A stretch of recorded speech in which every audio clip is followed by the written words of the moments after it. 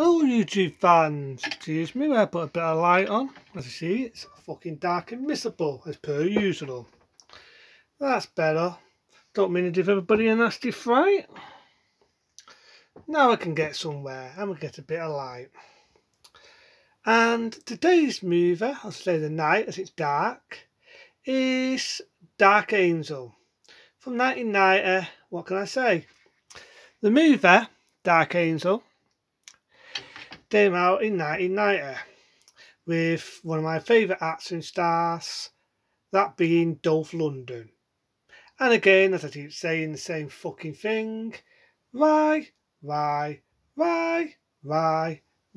fuck is this not on DVD in this fucking country? It's a damn good action film. And you could say it's a damn good Christmassy film.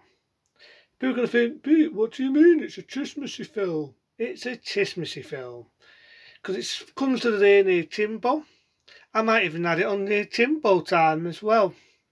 Because at the end of the day, it starts off with a guy. Has a really shitty day. And he's driving home from work.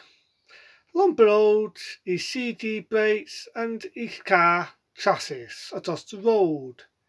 He sees a UFO and a guy comes out of nowhere, and what does he say? I come in peace. And that's when the movie starts up. Dark Angel had two different title names, like most of my movies I review. One, as we know, was Dark Angel, and in America it was called I Come in Peace. Whatever title you want to call it, I still think the film, in two titles, is a damn good film. The actor who played the alien, who looked like us, sad to say is no longer with us. He was known to do his own stunts as well as starring in a lot of action films. One of them being No Street, No Revengeance, No Street Part 2. And sad to say, he was doing an action scene, doing a stunt, accidentally went wrong, and sad to say he lost his life. May he rest in peace. But he was awesome as the alien, evil and dark. And if this alien come in peace, I'd fucking hate to see whatever happened if there was one what wasn't. He starts off killing people, so it's a bit like a serial killer. Interesting way he kills people is he rams something in the heart, dopes them up, stabs something in the head,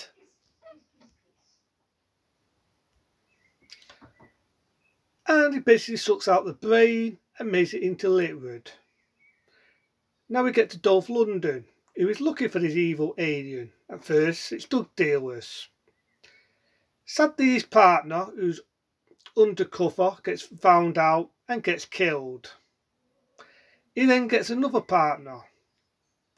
Now the other partner at first becomes a bit of a dick.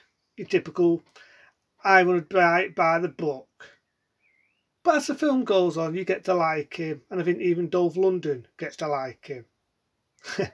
I do love the scene where he says, that's one, that's two, that's three. What happens when we get to four? How I love those days of films.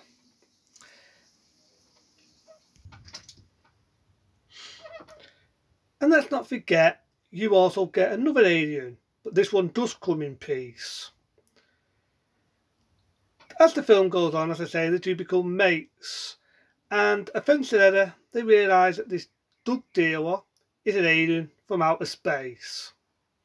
Dolph Lundgren does have a girlfriend, and they get tapped with this evil alien. They do manage to outsmart it, and I don't really want to ruin the ending. But Dark Angel, or I Come in Peace, whichever title you want to call it, is a fucking good one. And apart from looking like fucking Sardos with my head bobbing up and down, it's not a bad one for what it is. It's science fiction, and it does have a lot of awesome deaths where the alien is sucking out the brain and ramming a drug overdose into people. And I do love the scene at the end when Dolph Lundgren says, "You go in pieces, arsehole." That's spoiling it. I do love the weapons and all. The weapon looks like a CD, which kind of reminds me of Predator 2, what can slit your throat. I also like the gun, what shoots out fire. To me, that is fucking awesome. And in all fairness, they don't make films like this anymore. And in also, to be fairness, it's a fucking tragedy. You know what else I think is sad? Why is it you get Steven Seagal? Now, I might get 8 for this, but I can't stand Steven Seagal. 1, he's fat. None against people who are overweight. I've put a bit of a belly myself, as I'm trying to get a 6-pack. And 2, he's a fucking woman beater. Why do you get all these shits on DVD, but you barely see a lot of Dolph Lundgren films? And that's not the only one. You barely see any of fucking Chuck Norris on DVD or Blu-ray, any of these fucking films. But in my eyes, I think that Dolph Lundgren should have some of these films on DVDs.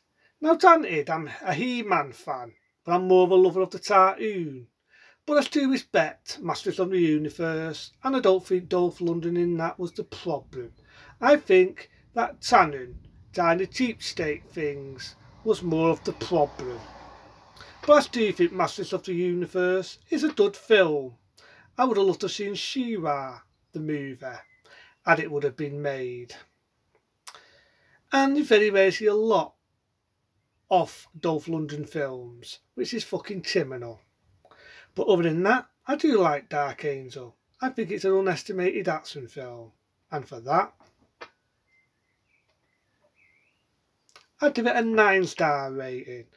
Because it's a hell of a lot better than some of the shit you see nowadays. And it's a damn shame they don't make films like that anymore. Other than that, see you later.